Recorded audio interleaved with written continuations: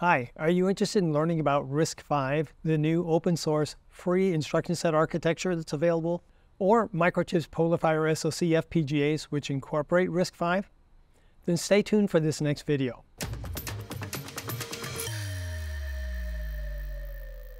Hi, welcome to the lab. I'm Tim McCarthy.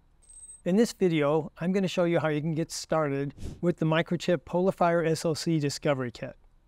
The Discovery Kit is a low-cost board built around Microchip's PolarFire SoC FPGAs, which incorporate a 5 CPU cluster of 64-bit CPUs based on the RISC-V instruction set architecture, which is capable of running Linux and real-time applications, a robust set of peripherals, and a large L2 memory subsystem, which can be configured for performance or deterministic operation. The Discovery Kit is a great platform for developers, hobbyists, or students who want to explore RISC-V or Microchip's FPGA technology.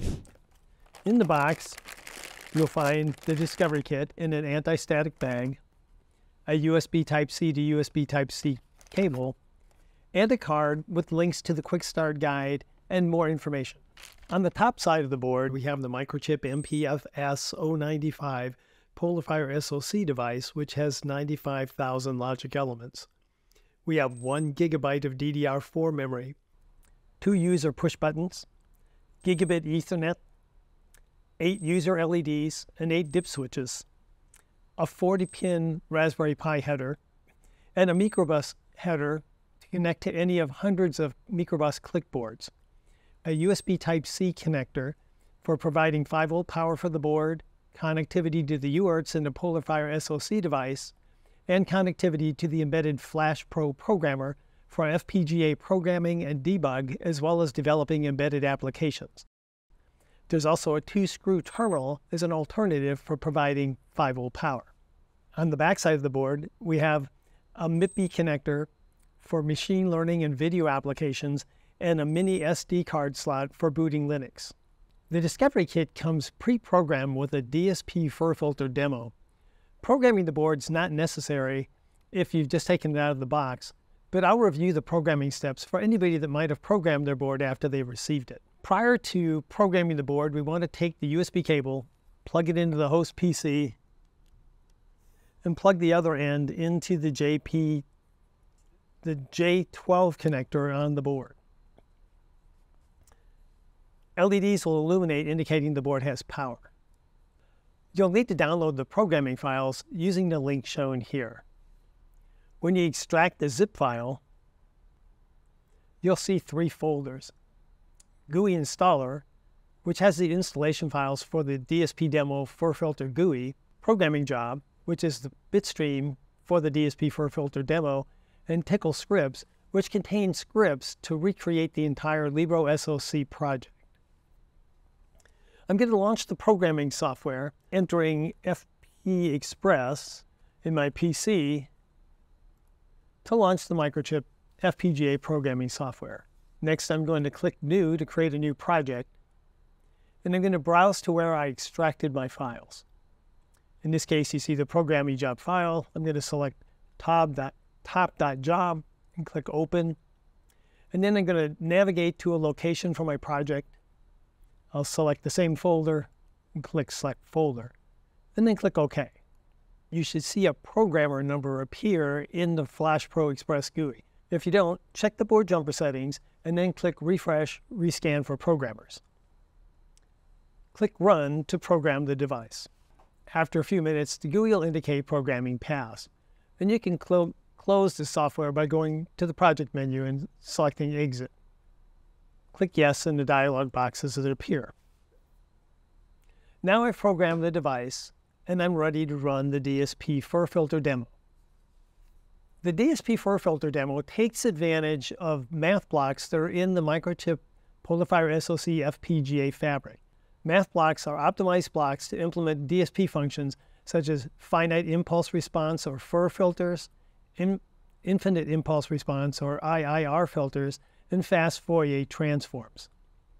This is a block diagram of the design that's in the PolarFire SoC FPGA for the fur filter demo. A GUI runs on the host PC where users will enter filter characteristics and also signal inputs that are sent to the board and via a UART connection and received by core UART, which is an IP block from Microchip. The data is stored in the FIR-in buffer and the FIR-out buffer, and the coefficients for the type of filter that was selected are stored in the coefficient buffer. Core FIR is an IP block from Microchip, which is used to implement the FIR filter function, and Core FFT is a block that's used to implement the fast Fourier transform to show the frequency spectrum of the filtered signal. After communicating with the UART to make sure that the GUI can communicate with the board, coefficients and data are sent to the board, which are stored in the coefficient buffer and the FIR-in buffers. Also the FFT real and the FFT imaginary buffers.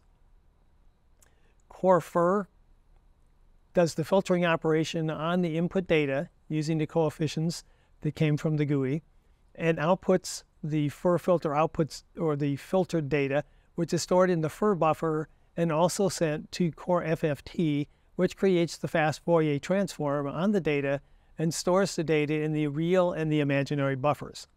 The data is then sent back to the GUI via the UART interface and Core UART so that we can display the filtered waveform and the frequency spectrum of the filtered waveform.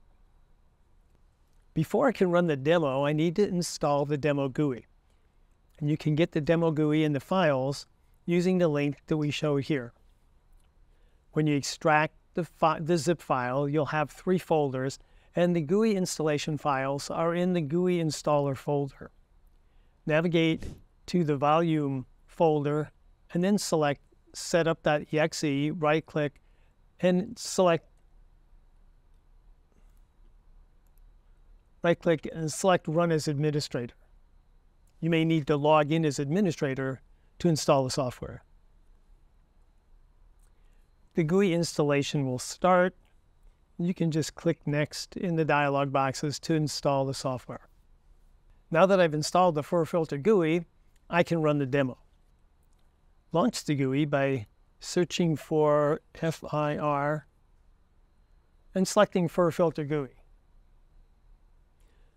The FIR filter GUI has 4 tabs, 4 pages: the filter settings, the filter input, the filter output, and the coefficients. And I'll demonstrate these as we go through the demo. In the first section, we're going to select the filter type, and we're going to put in some input signals. The FIR filter demo can implement a low pass, a high pass, a band pass, or a band stop filter. And there's different filtering windows that are available. We're implementing a 127 tap FIR filter in this design. If I select low pass, I can select one of the various different filter windows, and I can also select the cutoff frequency. Here we're showing 20 megahertz. If I click Generate Filter, you can see the filter response. And if I choose different filter windows, I can see differing types of filter responses. Down below, I can select my input signals. And here we're selecting 2 input signals. Signal 1 is 5 megahertz, and signal 2 is 50 megahertz. So we're generating a composite signal that you can see here, which is essentially a 50 megahertz signal riding on a 5 megahertz signal. You can see it better if I zoom in. And down below, you can see the frequency spectrum, the 5 megahertz and the 50 megahertz signal. The next thing I'm going to do is communicate with the board and send the coefficients and the data to the board so we can run the filtering operation and the FFT. So I need to click the Connect button. When I click Connect, it will ask me to press switch 1 on the Discovery Kit and then click OK. And this is where we're doing the communication to make sure that we can talk to the board. So now that I've selected my filter and created my input signals and communicated with the board, the next thing to do is to click the Run button. And this is where I'm going to send the data to the board, run the filtering operation, and then do the FFT. And now it tells me that the operation is complete. So I click OK, and I'll go to the filter output page where I'll see the output frequency and the frequency spectrum. So because I did a low-pass filter with 5 megahertz and 50 megahertz, and the low-pass filter had a 20 megahertz cutoff, I see the 5 megahertz signal was passed, the 50 megahertz signal was attenuated, and I can see the 5 megahertz signal up here. Again, I can zoom in if I want to see it a little bit better. We can go back and we can try other types of filters. So let's try a high-pass filter. So I'll choose a high-pass filter. I'll leave the same 20 megahertz cutoff, and I'll try a little bit different window here. So let's try this Kaiser output. I'll generate the filter. I'll use the same two signals, 5 megahertz and 50 megahertz. I'll generate the waveform. Then I'm going to hit the run button. And now we would expect to see 50 megahertz because we had a high-pass filter, and that's indeed what we see. So we have 50 megahertz, the 5 megahertz was attenuated, and we have our 50 megahertz signal up here. And we could do the same thing with band stop or band pass filters as well.